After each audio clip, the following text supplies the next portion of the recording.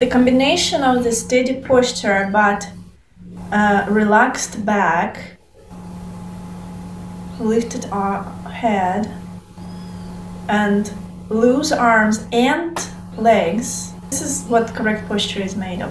If you have a digital piano, you can move your pedal, stretching your legs. So instead of keeping them like this, but stretching them further, helps to make them feel more relaxed.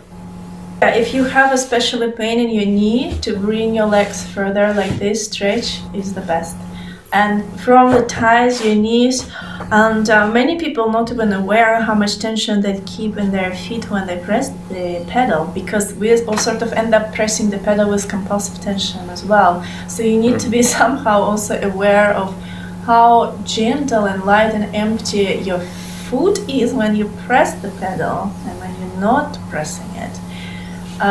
So this has to all be in your inner sensations about posture, and then on the top of that, now that whole system we're gonna take and we're gonna place it right here. So every time you think about intonation,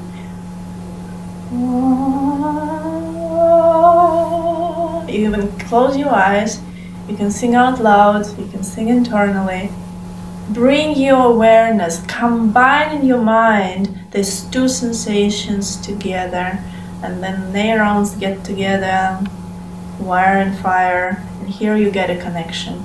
Every time you're gonna sing, you're automatically gonna bring the sensation, the correct sensation in your body.